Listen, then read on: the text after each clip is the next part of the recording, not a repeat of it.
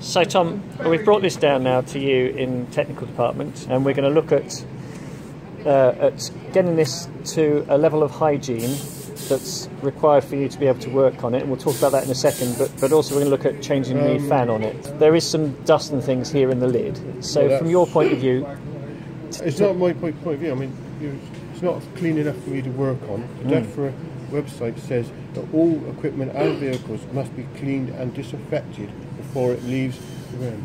And all breeders are responsible for this, have a legal responsibility. So all breeders now have a legal responsibility to make sure a machine is completely clear and disinfected before it comes even into our premises now. Yeah. And equally, you know, before it leaves their premises. Yeah. And equally, we have a responsibility because we don't want to potentially contaminate other machines that we're working on with dust and things that come in from a machine like this. Yeah. It's the detail in here where, you know, it's just not clean enough inside, and basically we're down to removing this inner lid, aren't we? Yep. Yeah. Okay. So let's look at that then. So to remove the inner lid, just literally. It's really quite simple to do. 4 screws. 4 screws. Yeah. Do them all the way out. Simple Phillips screwdriver there. Yeah. Get one that fits. Yeah.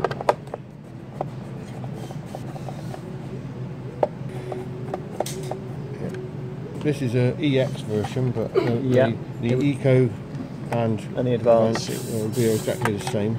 Yeah. So that comes out, 4 screws. Yeah. Turn it over, screws will come out. You can see the build up of muck and dust. Like yes. Yeah. So yeah. Yeah. And again around the fan. The fan just literally lifts up and unplugs from there. Right. And that's the fan, the fan out. And let's have a quick look at that. So that is really pretty dirty in there, and eventually, if that's left anyway, I mean, it's just something that people should do on a regular basis anyway. Is clean out their machines. Plug the fan up and obviously restrict the airflow. Right. If left in there. Yeah, and that will then affect the temperature regulation in the machine and things. So so it's just good practice to do this anyway. Yep. Okay, so that's the fan. Now, if we had a fan problem, effectively. We do exactly the same. We could send the customer a fan and they could simply replace that fan in just the way that we've taken it out now. Yeah. Reverse the fitting is to plug it back in there. That's a little silly. You can see the connector has 2 pinholes and a groove there, yeah. A groove, and the connector in there has 2 pins and a blade sticking up. Yeah. I think I can get that. Yeah. Got that, yeah. So the blade just goes into there. You may need just to push it down with a screwdriver if you've got big fingers. And there we go. And the thing to remember about the fan is it must go with the label facing down. Label facing down. And it fits on. This literally sits over the 4 pillars like that. So. Okay, 4 little pillars, and the corners just fit on there. Yep. And it's as simple as that. Okay. So just make sure that the connection lead, you can fit it a couple of ways round like that. Yeah. Right, we normally fit them out that way because it just takes the slack out of the wires. Yes. Just make sure the wires aren't in there and it spins freely, there's nothing holding it. And then the revert, bolt the top back down. With the EX model, you have to make sure when you put in the inner case back. That sits on the top over the fan, and those 2 holes line up so you can put your tubing back from okay, because you've got the tubing needs to go. You just need to make sure those holes line up there. Okay. So the tubing goes back in there then, like so, for the pump. But right. Cool. Okay, so that's the fan replacement. As simple as that. That's simple. So cleaning. Well, what we normally use is this is just normal Brinsea disinfectant diluted with water. Yeah.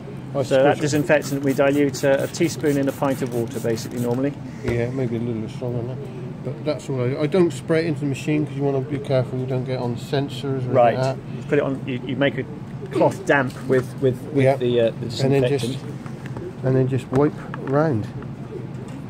That's all. Like so.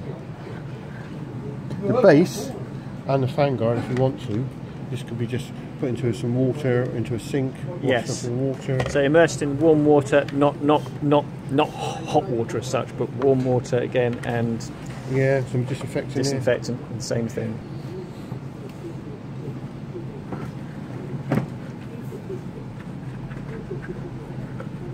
So just be a little bit careful Yeah. When you're wiping around, can you see there's a little sensor? Which sensor is that?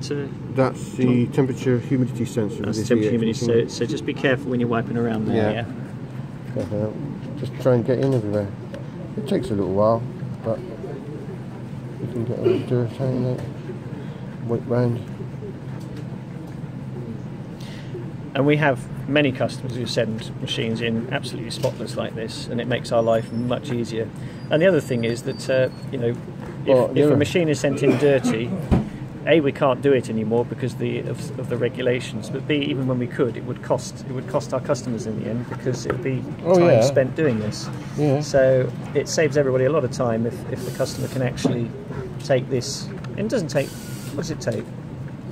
It really depends on how dirty the machine is. If it was, I've had machines which have been so dirty I've had to strip them down completely, and of course that just costs the customer more money. Yeah, sure. Probably half an hour to do this if we, you know, if we do it like this. I would say about half an hour, 3/4 of an hour. Take the strip machine down, clean it, put it back together, turn it. The best thing also to remember is to put it back on and dry it out. Run it for a couple of hours. Oh right. You can see, just give it all a good wipe down, but polish up. Yeah. I would recommend doing this usually after every hatch, because you get so much muck in there. Definitely wash the base off. Yeah. And the egg tray, wash all them down. And that'd be particularly the case. I mean, you know, we have customers now increasingly using, particularly the Maxi II Eco, they're using it as a hatcher. And so, of course, if you're hatching in it regularly, you're going to build up fluff and dust in there big time, aren't you? So, it should be a really regular thing you should do on this. It's good practice to keep it clean, because you avoid infections. Yeah, absolutely. So that's the top more. Brilliant. That looks much nicer, doesn't it? Okay, cool. Yeah.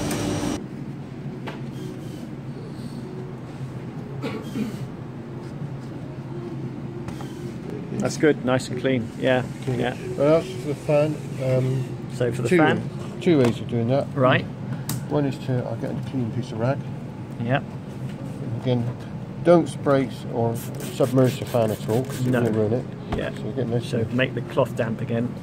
And give it a wipe round. Yeah. The other way of doing it is if you've got a paintbrush. Right. So getting a paintbrush and a hoover.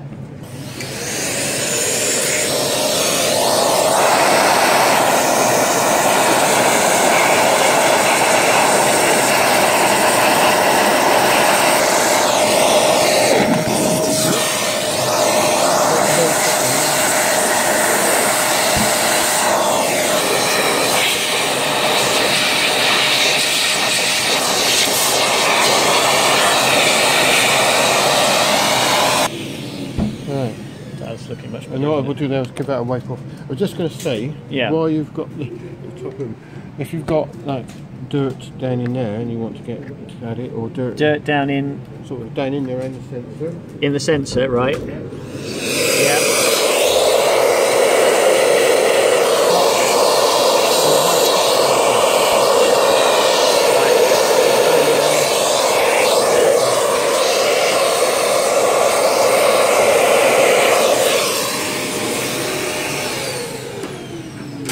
Okay.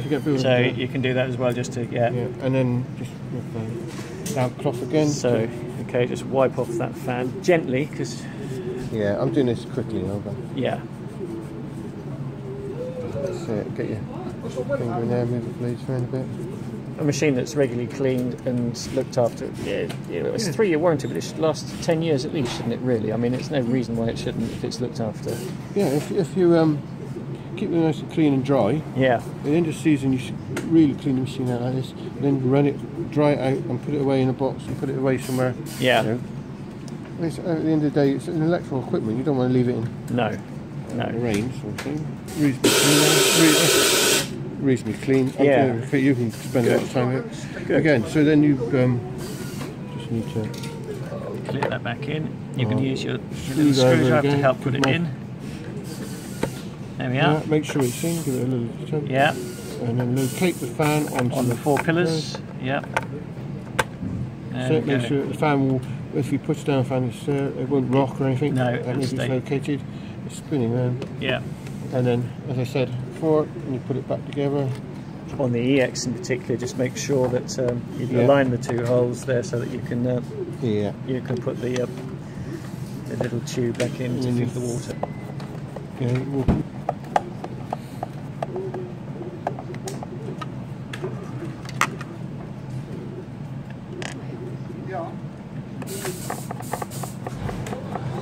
No need to over tighten the screws. Right. I'm not forcing that. It goes down to the stops, and that's it. That's all you need to do. So not over tightening them. No.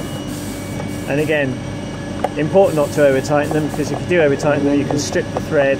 Yeah. And it's important to be able to take this inner cover off regularly. So so if you over tighten it, you'll strip the start thread. The more you over tighten it. Yeah. And unfortunately, stripping the thread is not covered by our warranty. So.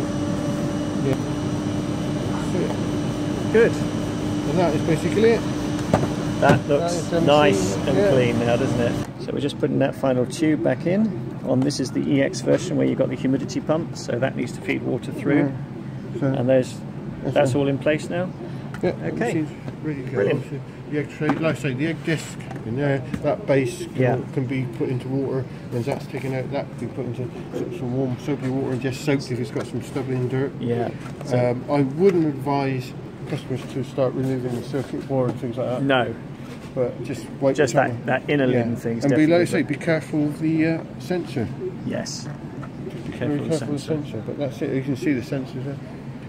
You'll find on the Advanced and the Eco versions the sensors are slightly different, look slightly different, but obviously, but that's basically, when there's some, that's a reasonably clean machine. I'd be happy to receive that. Good. Brilliant. Thank you, Tom. Thank you very much.